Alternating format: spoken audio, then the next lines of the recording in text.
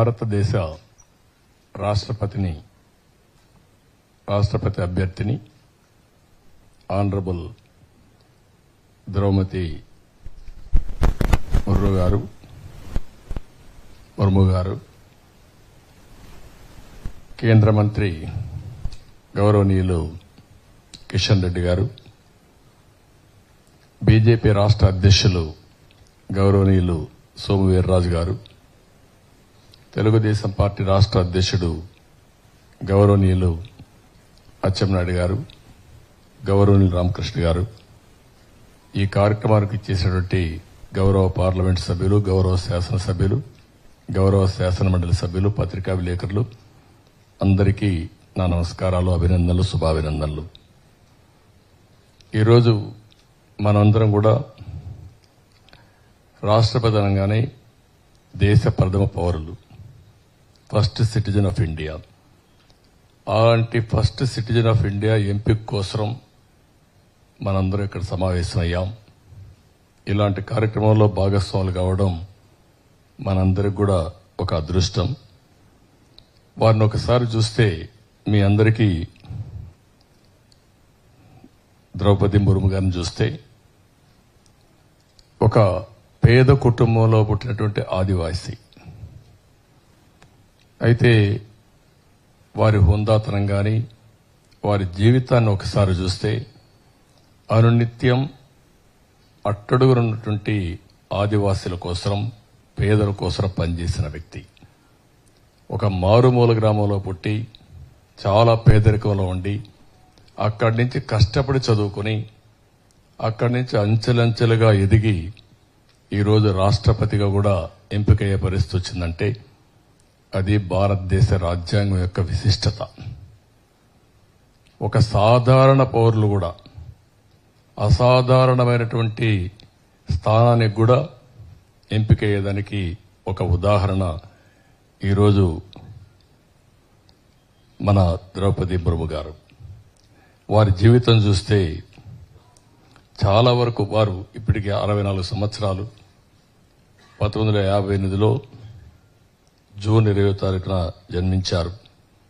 మన పక్క రాష్ట్రం ఒరిస్సాలో ఉండడం మనందరి అదృష్టం. ఇంత మునిపే సోము వీర్రాజు గారు చెప్పినట్టు గిరిజనుల్ని, ఆదివాసుల్ని పైకి తేవడం అనేది చాలా అరుదుగా జరుగుతుంది.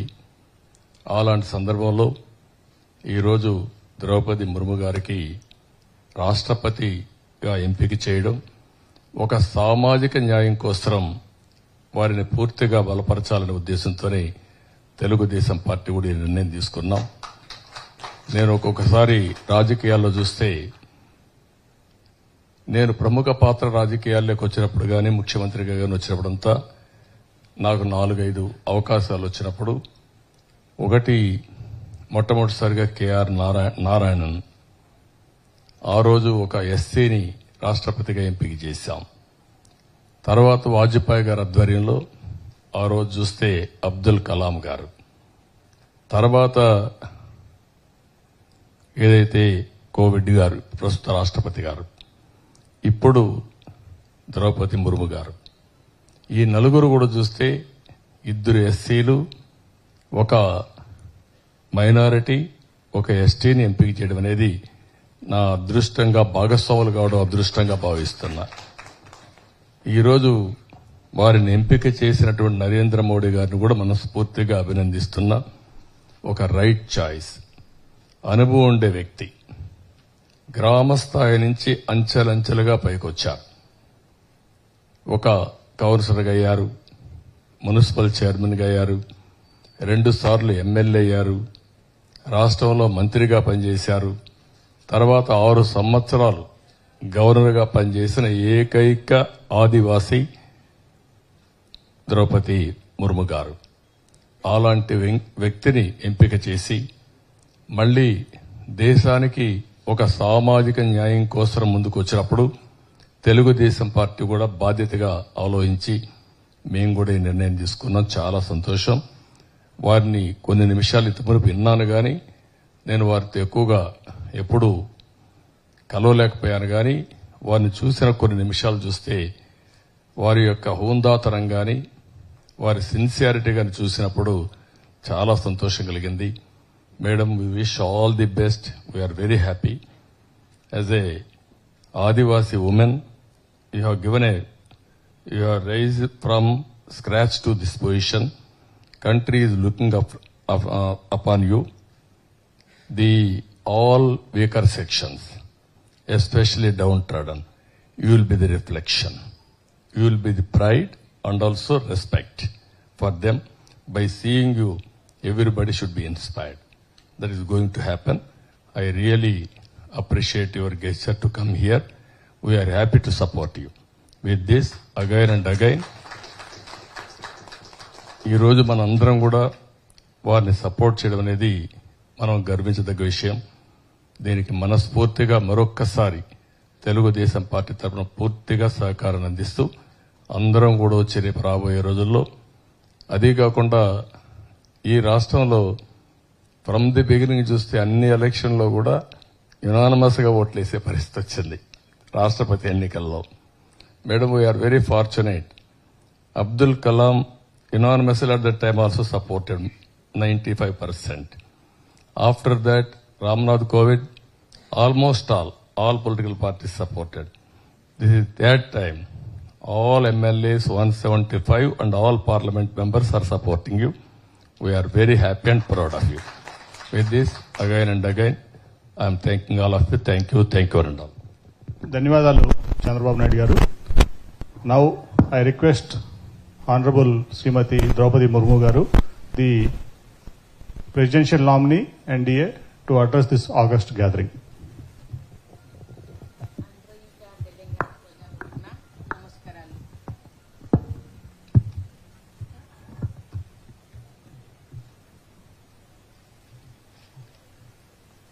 Andro Inka Telangana Projalukuna Namaskaralu.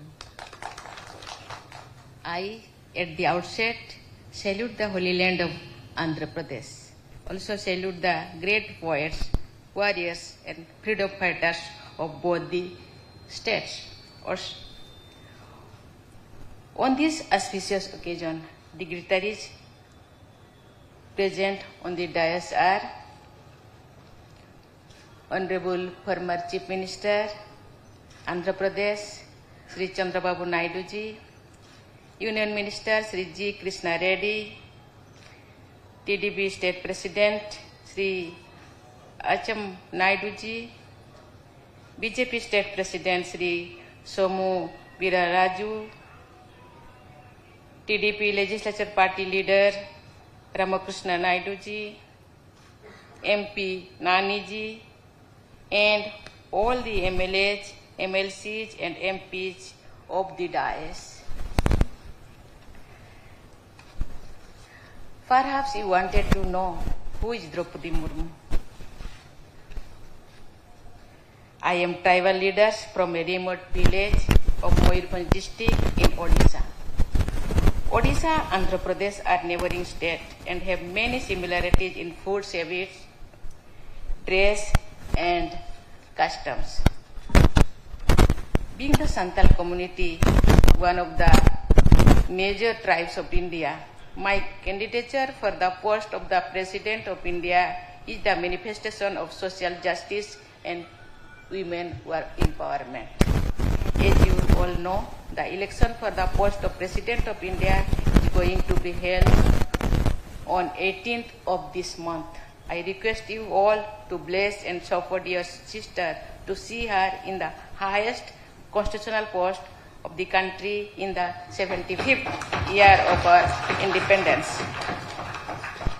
Brothers and sisters, when I know that Sri Chandrababu Naidu, former Chief Minister, and his party has decided to support me wholeheartedly, I wanted to meet you physically because you are extended your support before I request you for your support.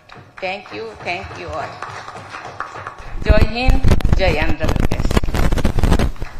Thank you very much, madam.